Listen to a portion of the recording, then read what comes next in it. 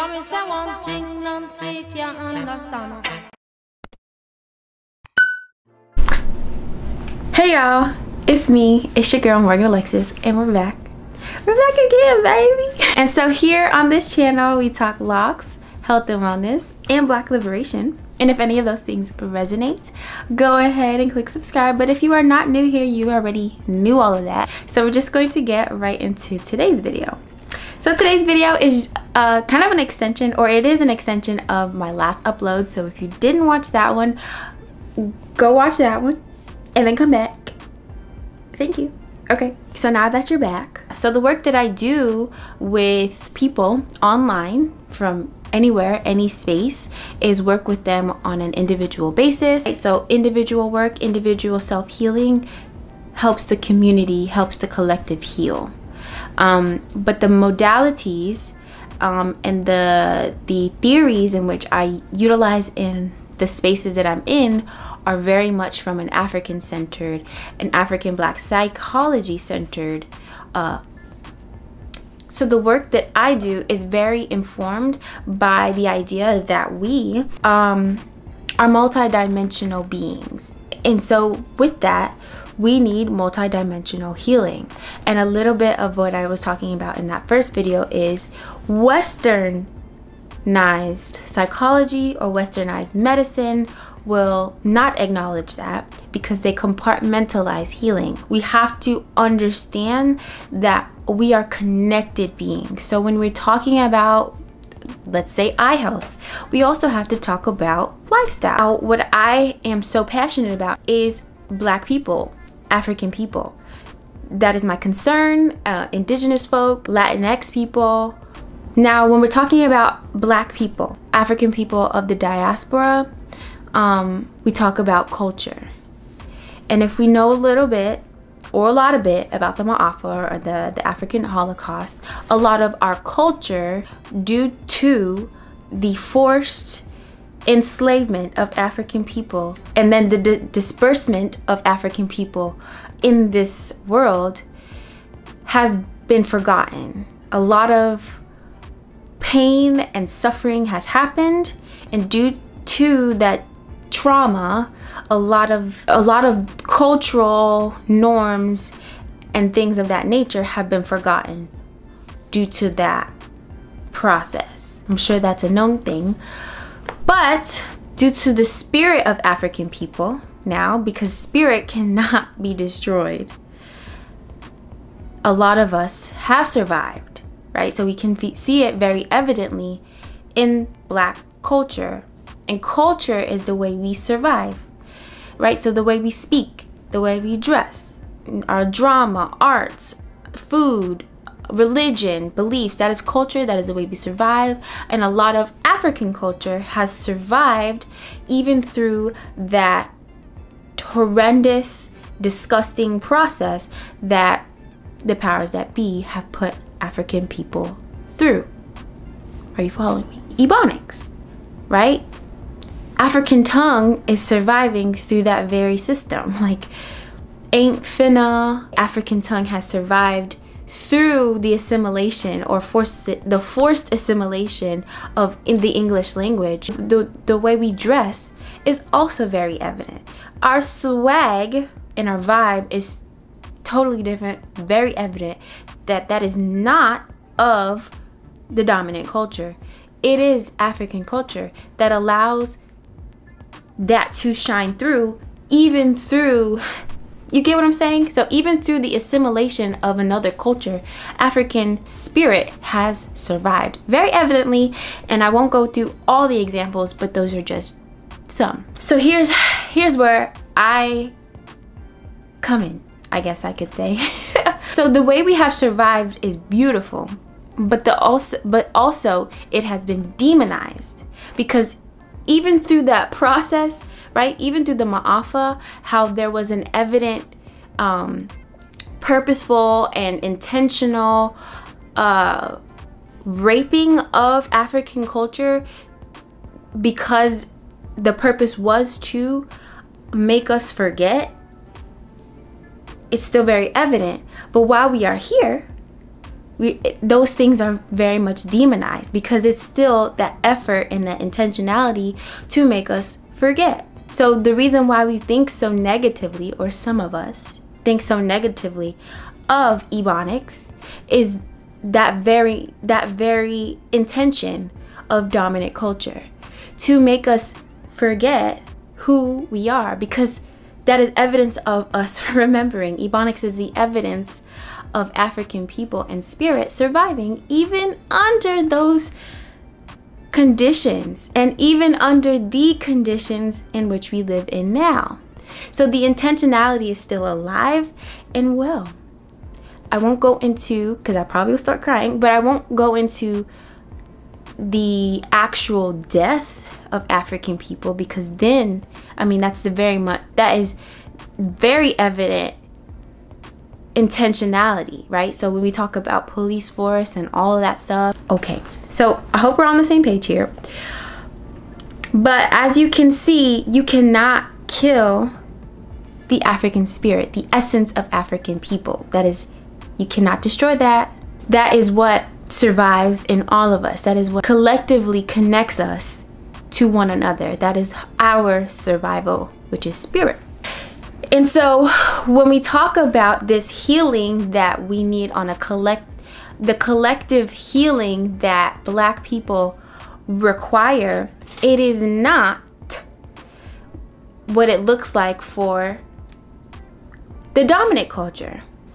You get what I'm saying? It doesn't work like that, because that's not how we function. We don't function as half of a being.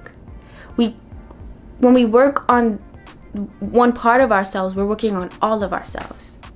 The way we self-preserve is through the healing modalities that resonate to us at a spiritual level, at a cellular level. The reverberation, the vibration of African people happens through culturally aligning with the healing modalities that culturally align. Does that make sense? Now we're gonna get a little down to what the purpose of getting in touch with returning back to ourselves. So the power and the spirit of Sankofa. That is my true intention in the holistic space.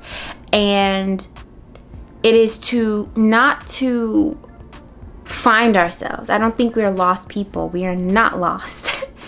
And even on an individual level, I think a lot of us navigate this world as I feel lost. And the thing is, we are not lost. You don't lack anything, right? So like to lose something means it's gone. Like you have to go and look for it outside of you. Like it's an external thing, and I have to go explore and find it. And that's what Sankofa will tell us, that we're not lost people. It's just to remember. So to go back and get. And the way to do that is through community and remembering. And if you can't remember on your own, get back into community to remember.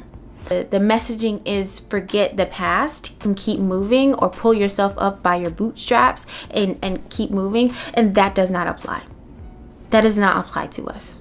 You are to remember. You are to remember your true, authentic African self. Okay. And so with that, I am very passionate about nutrition. So that is why I have gone to go get more information about nutrition at an integrative level. Now, just being very observant of how even nutrition is a way that we have been forcibly assimilated here in this part of the world. The way nutrition is affecting Black people is very evident about that intentionality. So when we talk about physical violence, we can talk about physical violence at the nutritional level. The food here in the United States is so toxic to Black people that is where I understand we need a lot of help. It's one thing to say, just start eating more organic or more plants. But it's also one thing to know that the chemicals in our food make us addicted, and it's changing our makeup at the genetic and cellular level. That's when we have to start doing this reversal work through the foods that we are eating. If we're continuously eating the toxic foods that are available to us, we will continuously, our cells and our body and the way our body continues to communicate with itself will continue to house these diseases that are very evident towards the foods that we're eating that are not for us.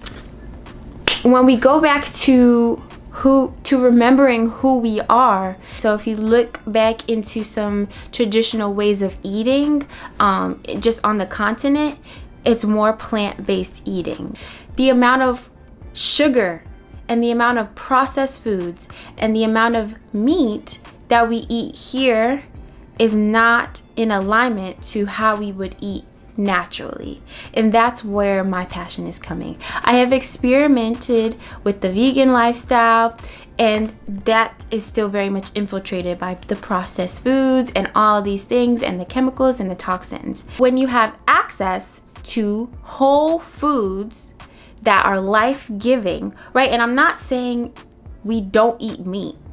I'm saying we don't eat toxins. Our body does not know what to do with a bag of potato chips. But now that it's introduced to us, it's difficult to get away from the addictive chemicals that they have put in those foods to continuously bring us back to eating these chips. There's so many people that I speak to and they're like, I would love to be plant-based, or I would love to go vegan, but they feel as though to their core they cannot because of the addictive nature of these foods. And I'm just like, well, how do I sit here and tell people stop eating them? Because it's very difficult for me to stop eating them. But now I know what the requirement is. And it is the very same idea of returning back to who we are through the foods that we are eating. It is not a matter of taking away. It is not a matter of taking out, right? It's not a matter of stopping those things. Because if you see Ebonics, it wasn't a matter of taking out English language, because if that was the case, then we would be speaking a whole different tongue. We would be speaking African tongue here in the United States. It's not a matter of me, right, as a health coach sitting in front of you and saying, you know, stop eating them, because if it was that easy, I'm pretty sure a lot of us would do that. And so what I have found is that it is not that. It is a matter of flooding our bodies with the things that are naturally recognizable by our bodies to our core, that it will start to readjust its palate and its cravings to those things that you are giving to it in abundance. So flooding the body with the nutrients and flooding the body with the minerals that we need in order to live vital and optimal lives. Because it's very hard to take something out that is creating addiction. They have shown this brain activity of somebody who's addicted to heroin and somebody who is addicted to sugar, and they've put those two images side by side, and they have shown that the brain activity is very much the same. But there's a way around it. When we flood our bodies with whole food nutrition, and we can re-alkalize the body, so moving it from an acidic state where it's unrecognizable to the body and it's creating pain and it's creating dis-ease, then moving it to an alkaline state, meaning it's back in balance, it has reached homeostasis, and it is fully vital for the functioning of the individual. That is true healing and going back to remember how we function as Black people. We don't operate in an acidic state. Your body's telling you that, due to the swelling, due to the inflammation, due to the headaches, due to the brain fog. So now here's a little shameless plug. I am offering a program that intertwines the very two things: returning back to ourselves through detoxification and nourishment of the physical body, but also the mental body, that multidimensional healing. Because what is happening on the physical plane is also happening on an energetic, emotional plane. You cannot separate the two. You have to do the work as a whole being. So I am offering a program, and the foods that I will be using to help aid me in guiding you all, or clients, those of you who find that this is something that you want and need, moving you from a state of being unrecognizable to yourself through the foods that you're eating, the way that you're speaking to yourself, the limiting beliefs that you may have against yourself, or the way that your body may be attacking you, and you want it to start recognizing your host again. So the program that I'm offering is very much grounded in everything that I just spoke about. So not only will we be using whole food nutrition that will provide nutrition at the cellular level, we will also be using the very psychological standpoint that says we are whole beings. So when we're doing the work in the physical, we also have to do the work in the emotional and energetic level. We will do guided imagery, we will do visualization, we will do meditation, but the idea is to return back to ourselves. So if you are interested and would like to have a consultation with me to see if this program aligns with you, I would love for you to DM me on Instagram. So my Instagram link will be below in the description box. Just DM me the word return and I will reach out to you. We will set up a consultation and we'll go from there. I'll be putting people on a wait list because the program has not launched just yet. So I hope that this video was clear as to why I quit being a therapist. So the first part of this video, part 1, and why I'm so excited about what I do present day and what I will be continuing to do. So that's the end of this video. Thank you all for watching, and I'll see you guys in my next one. Peace.